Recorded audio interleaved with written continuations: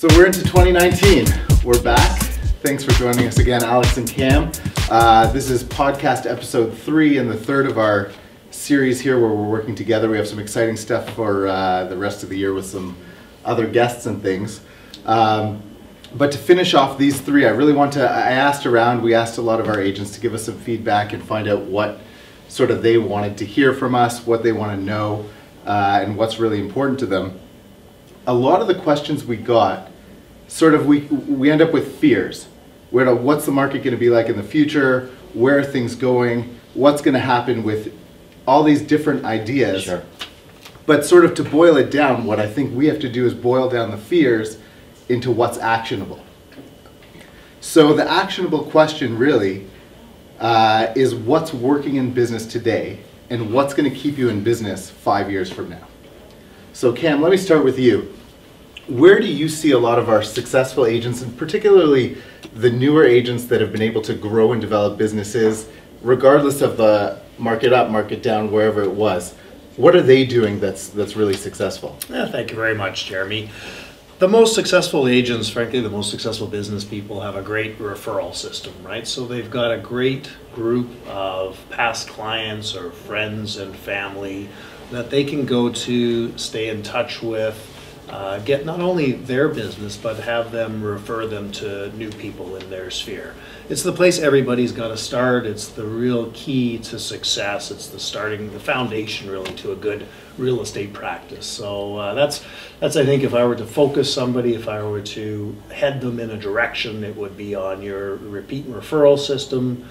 How's that working for you? What are you doing? And specifically, do you have it set up for 2019 for success? Right. And I think I agree with you 100%, Cam. The key word that you use is practice. Yeah. Doctors have practices, accountants have practices, lawyers have practices. And why they have practices is because they're saying their clientele come back every year. Yeah. And the big problem we have in real estate is our agents do not build a practice. They're constantly looking for new people to do business with. And so that's the key, is you have to build a practice, and the only way to build a practice is stay in touch with your customers. Right. Absolutely. So we've been really big, our big push for the last few months as Remax Realtron has been getting our agents using their CRMs, getting them on a regular monthly contact system where they're contacting the agents. We've talked about numbers. I don't want to get too much in the nitty-gritty here, but we talked about 30-40 contacts a year by phone, email, direct mail. What do you think is working right now? The personal contact is always the best. It is always the best. I've been in the business 45 years and it really hasn't changed much.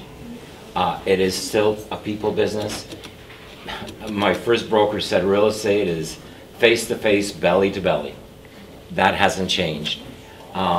Despite all of the technology, people still want to deal with people. Right. You said something to me I wrote down last week.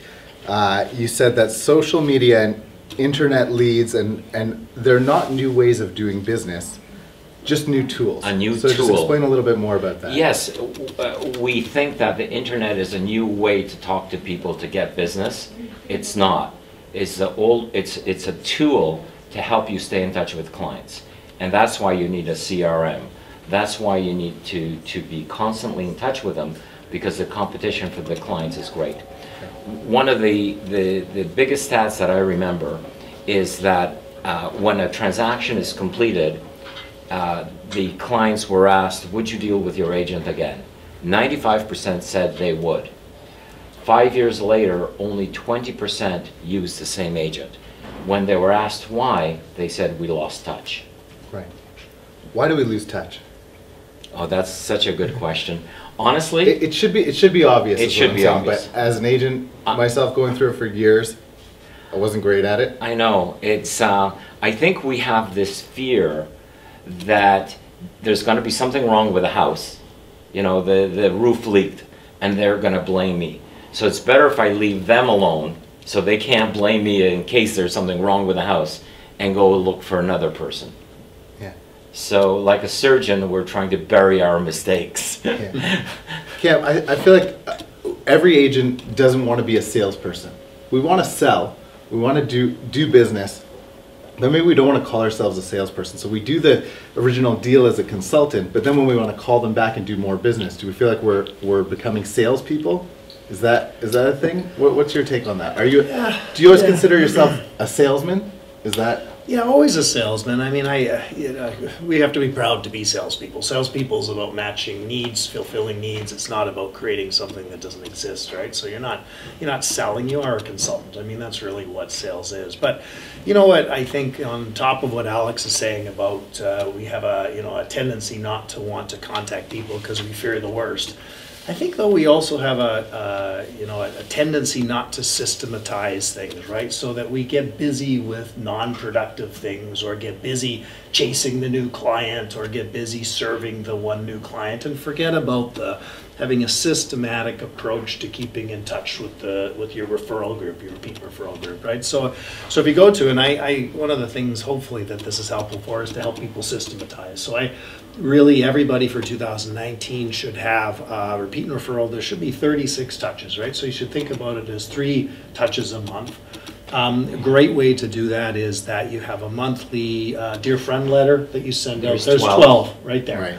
You have a monthly newsletter. There's another 12. And no, there's nothing wrong with sending 2 things, but these are paper-based. These are not emails. These are things you're writing on an envelope to deliver Canada Post style. So you want to directly mail that dear friend letter. Let's be honest, Jeremy. Let's be honest. Emails do not work. Do not work. Yeah. If you're lucky, 30% will open them. The rest don't. That's a great number. Exactly. So let me just push back a little bit for 1 second. I still think there's a value to someone seeing your name in your inbox and not opening it. The problem is, I'll give you the but. Okay. All right. Yeah. Well, the but is that I have a whole bunch of people in my inbox that I know their name because I get their email all the time. Right. But I don't even remember what they do. Right. But if that person contacts me and calls me and says, "Hey, I've been sending you emails," I'll know that person. So I think there's a, what does your brother say? The artillery before the invasion. The infantry. Yeah. Okay, but here's my but. Yeah. How many of those emails are going into spam and they never even see them? I don't know why my email doesn't filter my spam well enough. I get so many emails, right? We see them. The bottom line, as you started off saying, the internet is a new tool, but it's not a good enough tool that it's 100% of your business. Right. So here's another factoid. After 5 years, 65% of an agent's business comes from 18 to 20% of their database, which means that they're only keeping in touch with 18 to 20%. Right. If they could keep in touch with 40% of their database, then they would double their income. Yeah.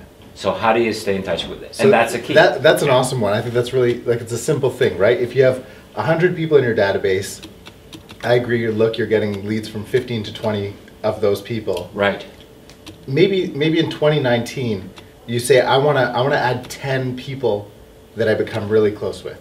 We can talk about doing the whole system, but maybe also honing in on who are the 10 that are also going to give me Absolutely. We categorize them into A's and B's, but so maybe who are the 10 A's that I'm going to add? Who are the 10 extra people I'm going to get a referral from, in addition to systematizing it to get business from everyone? Right, and here's the key. The only way to add A's is to spend personal time with them. Face to face, belly to belly. Right. Take the next 10 people who you'd like to make into A's and have lunch with them every 3 months. Call them up and go, I'm in your area. Let me buy you lunch. You're in Mississauga. Just by coincidence, I'm going to be there next Tuesday. You want to have lunch? I haven't seen you for a while. And you have lunch with them every 3 months. And then all of a sudden, you create a relationship. The reason why you didn't create that relationship is because you didn't spend time. Right. Okay, so we prefer direct email. Or direct mail. I even we said do not prefer. Direct mail. Direct mail is a necessity. Yeah. It works. Yeah, direct mail. Email as a supplement, maybe. Sure. No, it doesn't hurt. Face-to-face is a must. Must. So 2019, we're getting face to face with more people. Right. That's going to be the key. Sorry, let me back up. Not Yeah. more people, more face-to-face with the people that you want to, that are part of your practice. Yeah. Yeah, why I say more people, I think the people we actually end up, that top 15, 20% we end up doing business with, are people we happen to see anyways. Are people who we have naturally liked and they Right. like us. So it's easy to stay in touch with. Right. They've become friends. The others, we haven't taken the time and the effort to make friends. Yeah. And all you need is 100 friends. Because every 5 years, people buy and sell. So if you have 100 friends who love you and are committed to you, then every 5 years, 20 of them are going to buy and sell. There's a potential 40 transactions Right. just by having 100 friends. What would you do? And that's 500,000 income. What would you do Yeah, I'm with you. to have that kind of income? Yeah, Make friends. right. And it starts with having your CRM together, That's getting your why, database together, right, putting it together. That's We're really, why we have set up our own system with our own CRM to help our agents stay in touch. We have special programs that help our agents stay in touch with their clientele, keep track of them. And the business is not that hard if we do, as Cam says, is systematize it. Create a system of success. And beyond database, what are the other tools we need as agents prepared to talk to people? I think the big thing is when referral type business comes in, it comes in as like a friendly phone call. Hey Cam, how's the market going? What do you think it's a good time to buy? Do you think it's a good time to get a bigger house? That's the type of question. How are we prepared to answer that? Sure. What do you have to keep in mind? Yeah, well, so two things. So you're talking about someone reaching out to me as a salesperson, right? I mean, I think it's very important for the agent to make sure they're reaching out to their database, right? So I just want to turn that around for 1 second. There's nothing wrong with getting a call, but we've got to make the calls and Right. keep in touch, right? So, you know, some of the things we can probably do today for our salespeople will help them with some ideas. So often they struggle to, what am I going to talk about? What, if I phone them, what am I going to say? What am I going to do? They're going to think it's stupid. So there's so many great valuable things you can help a prospect, someone in your database with, right? So every year they're sitting there, they get a new tax bill with property taxes, right? And right this year happens to be the new assessment year for the next 3 years. So right now everybody should be calling up or send a letter, follow it up and say, hey, just want to see if you got my letter. It's tax assessment time. Would you like me to do an evaluation of your home to ensure your assessment is correct? How does that sound to you, right? A perfectly great value thing to add, wonderful way to start this year. You're ahead of everybody else who might have that idea. You know, so there's one idea. We've got home show tickets coming up, the RE/MAX Home Show tickets.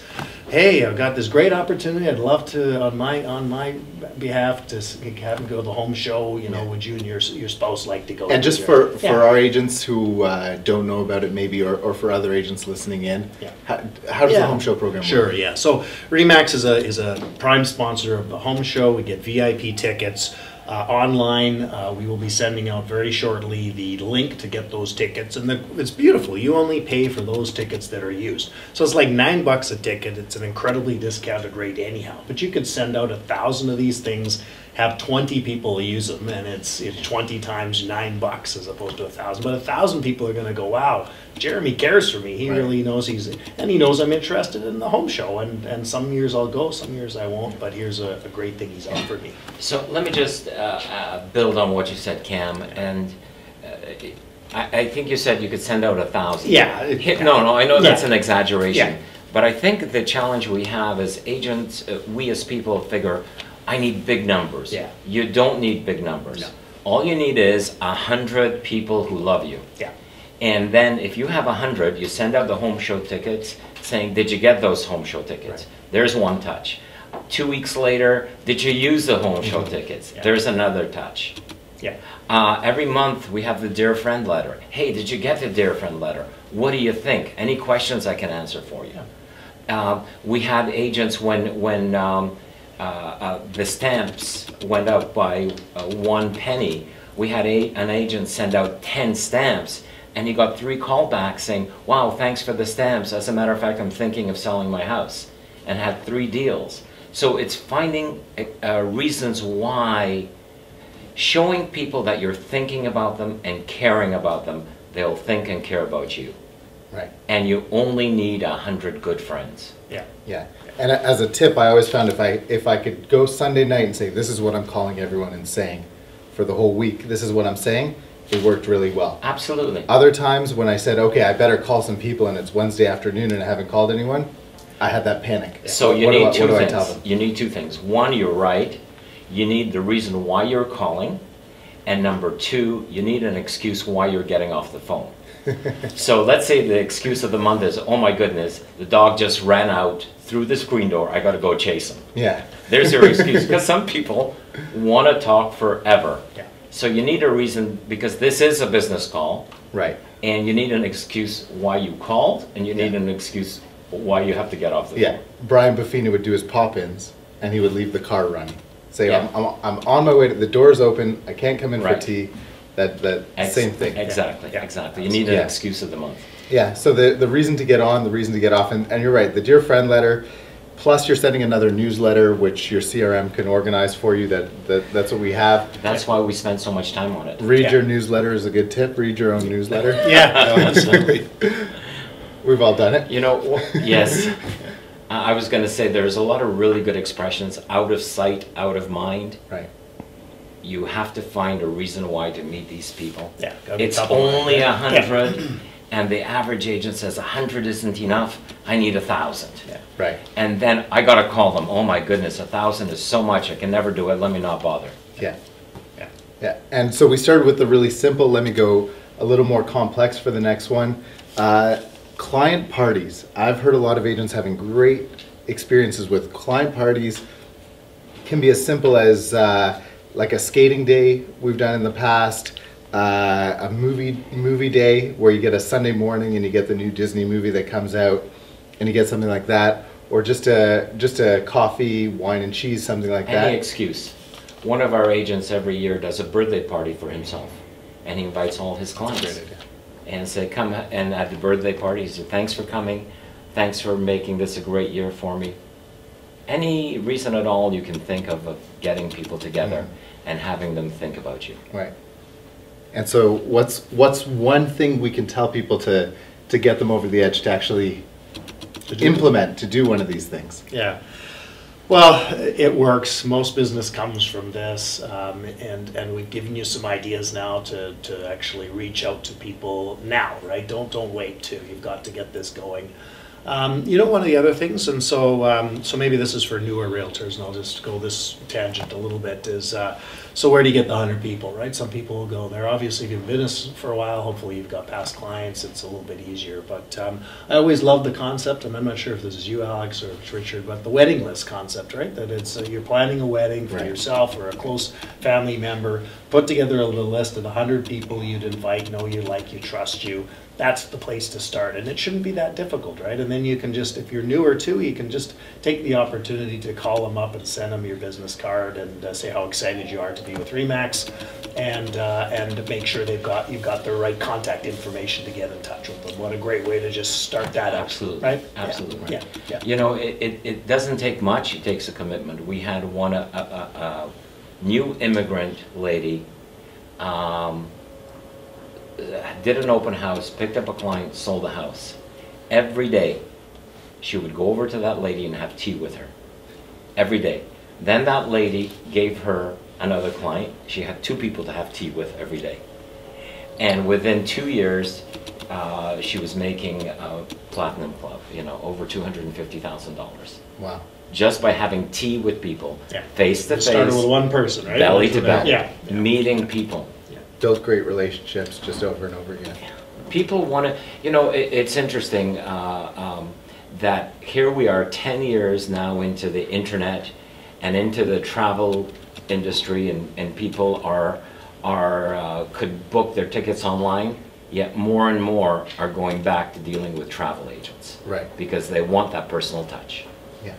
And I think the same thing, we're seeing statistics where millennials are using referrals more than their previous generations. Right. It's just they're using Facebook or whatever to get the referrals. they're using the internet to get To connect with people. to The get research, information, right. Yeah. and then they, like you said, Yeah. then they're reaching out, getting referrals as to who they should deal with because they want to deal with people. We are a social species. We want to see face to face. We want to shake somebody's hand. We want to know who we're dealing with. Right. So to get back to what our agents' questions were, a lot of them related to what technology is taking over, what if Zillow comes in and they take over the market and things like that. I think what we're really talking about is making our business something no one can take from you. If you have 100 great relationships, if you're generating leads from them, no one can touch you. No. That's But you really had great. some interesting facts about Zillow. Yeah, so Zillow, I saw a big presentation about Zillow. Zillow in the States in, I think it was 2017, sent 150 million referral leads. To agents. To agents, paid leads to agents. 150 million leads for a total of 5 million transactions in the United States, not just from Zillow, Total. but total transactions. Total market is 5 million. So that means Yeah. it's 1 in 30 if every lead came from Zillow. But of course the reality is a lot of people got information from Zillow. A lot of people got 5 different agent referrals or whatever sent from Zillow that 5 different agents paid for Right. and then used their agent that kept it. Their friend. Right. Yeah, so really, I mean, we can, you know, these companies are coming in, there's no doubt. We have all these Well, lead gen companies, that went out brokerages. of- went out of Let's business. talk about this for a minute. We looked last year at competing in the lead space. And we felt a little bit like we're competing with our own agents. But there are companies out there, brokerages that are generating leads for their agents, and that's their revenue stream as opposed to the traditional brokerage model that we still use. They try. They've tried. Yeah. Yeah. Most of those companies haven't made it. A lot of them are, particularly as the market's softened a little bit. But I think in general, it's just exposed this idea that we can't just buy our way out of this. With no reputation, with no name, advertising as a real estate agent just doesn't work. I always laugh when someone says, "Oh, you're a real estate agent, give me your business card." That person's never going to call. Right? What you might be stuck somewhere and you can't find a real estate agent. We're everywhere. You can't find a cab, so you call the real estate. I want to see a house in that neighborhood. Yeah. So really, it's about building relationships. It's about personal one-on-one. It is.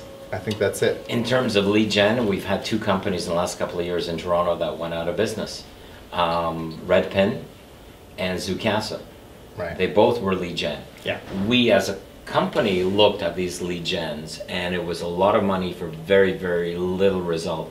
It was more, like you said, 30, 40, 50, 60 leads before you got one good, one sale, and just wasn't worth the effort. Right. Yeah. But it's a little bit of extra work to build your relationships, but Yeah. obviously it seems worth it. Sorry, Well, Cam. no, I was just saying, again, going back, you know, focus. Everybody's got to focus, right? So there's going to be the Zillows, there's going to be the other types of things that will try to take us, our agents, off the ball, right? Right. So we as agents get paid because we generate our leads and we serve those leads, right? And it's huge, right? So to outsource to somebody else for those leads, it really is not a great model, right? It's not a great way to go. That's all Zillow is, and certainly I would recommend agents not be a part of that, not Yeah. be paid Well, for that type of I don't thing. want to get Yeah. into the nitty gritty of Oh, Zillow yeah, and but everything. no, I want to use the yeah. last. We have a Yeah. couple minutes left. Let me just Go finalize ahead, yeah, on go ahead. what Cam said. Real estate is a simple business. Meet people, get them to like you, help them solve their real estate problems, stay in touch. Yeah. If you don't want to meet people and you don't want to stay in touch, you can't make friends and you can't help them solve their problems. So you have no business. So unless you're prepared to meet people, get them to like you, stay in touch, how can you have a real estate business? Right. You have no business. Okay, that's too much of a high note not to end there. So that's it, guys. I think we've exhausted this topic. Thanks. It's been a fun 3 episodes. We're obviously all going to be here for the whole year, and we're going to have some special guests. It's going to be lots of fun. Yeah, exciting. Thanks for everyone for tuning in and watching. We're now on Spotify, iTunes, Google Play, YouTube, Podbean. If you can't find us, it's not our problem. Thanks very much, guys. All right, we will thanks. see you. Have a great year, everyone, and we'll keep in touch. All right. Thanks very much. Thanks.